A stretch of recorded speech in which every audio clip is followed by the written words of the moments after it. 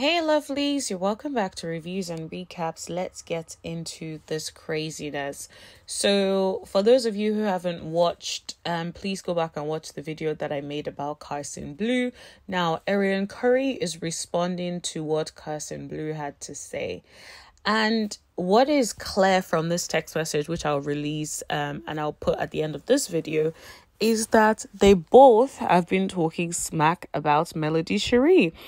And what Karson is trying to do and act like it has never really been about that and she has never really been involved in that way and etc. I hear that.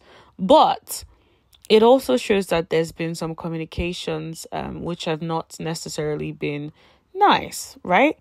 However, I feel like Arionne is thinking that these receipts are giving more than it really gives, right? All it shows is that you both talk smack about Melody Shari. It does not show anything to the level of you defending yourself about what she has said, because you haven't even come out to say that's not a lie, that's not the truth, rather that's a lie. You haven't done that. Instead, your response is to show us an Instagram message that you guys had with each other. So for me, I just think the whole thing is messy.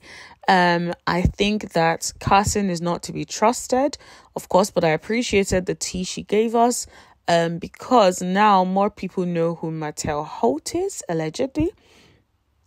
So I appreciate her for doing that. But the truth of the matter is, whether or not she wants to be truthful about the extent of her relationship with Arionne, you must have been nice enough or close enough to her for you guys to be calling each other back and forth, and for her to feel comfortable enough to bring up this so-called question to you, in my opinion. So either way, it's still hella wrong. Anyways, that is what I think. Let me know in the comment section below what you guys think. Please give this video a thumbs up and make sure you subscribe if you haven't already. And don't forget to tap that bell for notifications so you know every single time that I post. I'll see you guys later. Bye.